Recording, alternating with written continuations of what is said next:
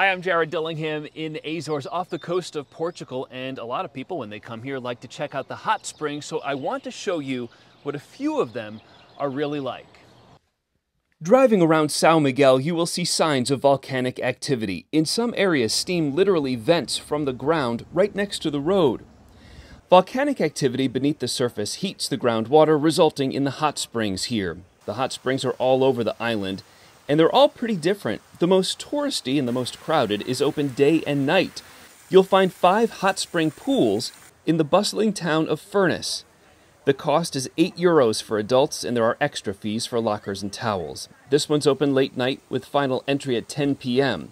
And the hot springs are actually often busiest after dark. The water in 4 of the pools here is about 102 degrees. The cooler pool is 83. It is crowded, so it's more like a communal bath.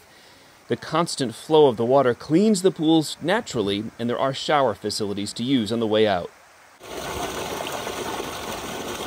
Nearby, Terra Nostra is another popular hot spring located in Furnas. Its famous thermal bath is orange in color from the iron and other minerals in the water. This one's about 99 degrees Fahrenheit. The cost is €10 to get in. Now, people staying at the hotel on site have far more access than the visiting public. Open swim for the public is only until 4:30. You'll find 3 more hot spring pools and a waterfall at a natural monument in the mountains. You'll have to book tickets to this one the day before your visit. They're €10 each, and each person gets 90 minutes inside.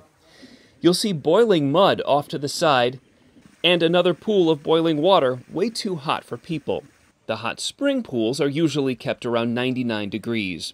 At the far end of the trail through the park, you'll find a pretty waterfall, and the water here is much cooler. The most natural of the hot springs is on the west coast of Sao Miguel. It's a volcanic rock pool adjacent to the ocean.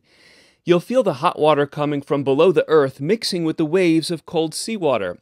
It's best to come here at low tide so the waves don't knock you around and into the jagged rocks. The hot springs in the Azores can be visited year-round and are really great to visit on rainy days too, when the crowds are quite a bit smaller.